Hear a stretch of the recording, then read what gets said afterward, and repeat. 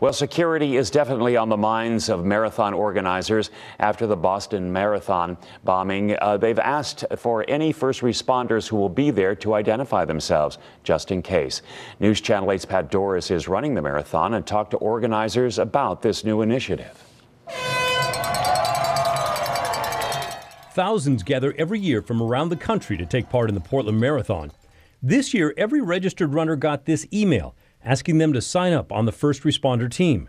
The idea is to have hundreds of people in and around the race course ready and willing to respond in an emergency.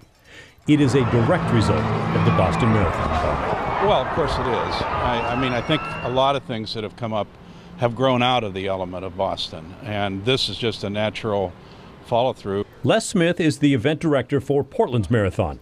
He said Boston changed the way organizers look at big events. People will see individuals in security shirts. Some of the Oregon National Guard will be here, and so I think we're very ready for it, and we've worked very closely with the police and with the city in getting ready for this year's event. Yeah, I definitely think it makes you feel safer. Kevin Fleischman is not running this year's race. He'll help others like Kelly Brett find the right shoes instead.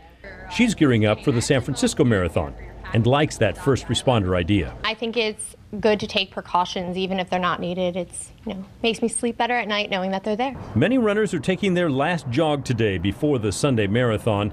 But running Sunday's race or not, the runners I talked with approve of the first responder plan. I think just knowing that they're prepared and taking all precaution and safety measures is a good thing. That was Pat Doris. We wish him good luck on the run this morning. The marathon means detours for a lot of drivers and TriMet riders.